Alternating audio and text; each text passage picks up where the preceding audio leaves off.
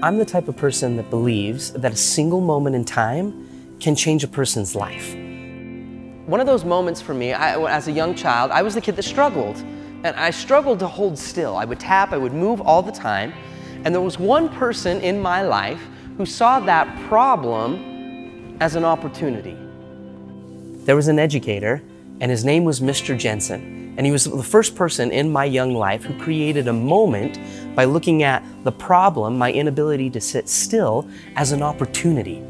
And that opportunity changed my life forever. But in that experience, Mr. Jensen, he took these sticks and he put them in my hands.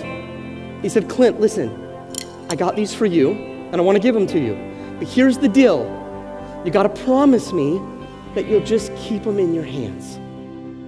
He was the person that created a moment with a pair of drumsticks that allowed me to live a better story.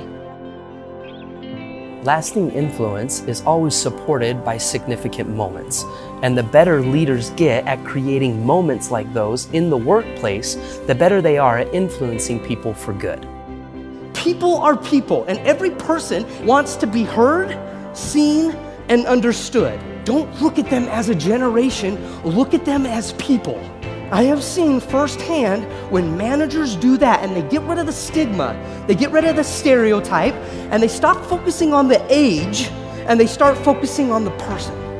Magic, loyalty, engagement, retention, and above all, respect. I think sometimes in organizations, we're really good at developing our people. This right here, the standards piece, that's all about efficiency and growth. It's important, it's needed. We're gonna grow you. I'm gonna make you more efficient. I want our company to be better today than we were yesterday. It's awesome. But please remember this, as you're writing notes, please write this down. No significant loyalty ever happens without significant connection. You have to remember that every employee is asking you the question, let me know when it gets to the part about me. Let me know that what you do as a manager, let me know that what you're trying to implement, your mission statement, your vision, let me know when it considers me. And some of you might be thinking, well, those entitled little shining stars in my life. And I would propose that it's not so much about entitlement as it is about good business. It's about bringing humanity back into the workplace. I've hired hundreds of keynoters across more than a decade of running some of the highest quality events in our industry. And I'll tell you, Clint brings something special that I've not seen from any other keynoter. He brings a special blend between his personal story, the music, the drums that's always moving, to intellectual stimulation, to a very concise, complete takeaway that will allow them to not only be better employees, but to live better, more fuller lives. And that's about as meaningful of a message as you could ever have. We're excited, we're laughing, it's funny, we're crying, we have goosebumps, we're clapping, we're going to the beat of the drums. He is an awesome experience. His story is amazing. I think one of the most powerful moments in the keynote is the drum solo experience. When I sit down live on stage and we rock the house.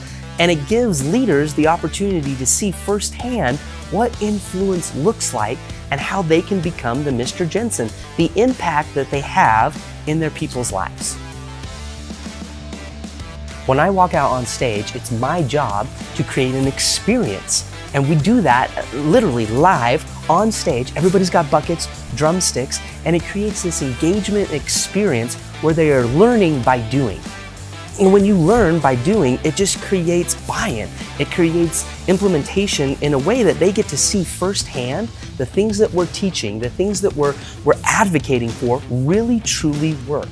That if I implement these things into my workplace, not just the drum line, I'm gonna see significant change. I'm gonna have the ability to influence my people better. The Undercover Millennial program is a huge piece to what I talk about on stage. I would go in as the Undercover Millennial into an organization simply as someone looking for a job. I would walk up to the employee and I would just say, hey, what's it like to work here? It's amazing what they'll tell you. And a lot of companies, they do company surveys. I've got nothing wrong with company surveys. I think they can bring a lot of value.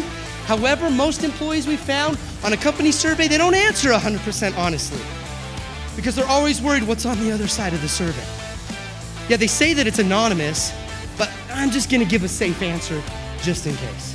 Sometimes companies will do one-on-one management meetings or tell us how we can improve. And if I'm struggling at work and I'm not comfortable, or if I don't like you as my manager, I'm not gonna tell you face-to-face how I really feel. But I will tell another millennial. In my opinion, our research through the Undercover Millennial program provides the most real and authentic data on how great leaders were creating organizations that their people never wanted to leave.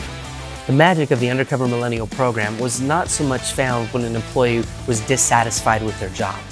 The magic was found when I would ask the question, what's it like to work here? And the employee would respond with, I love it here. I love my job. I love my manager. I love what I get to do.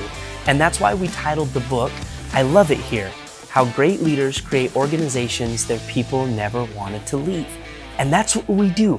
We help managers and leaders, CEOs, to learn how to become a Mr. Jensen.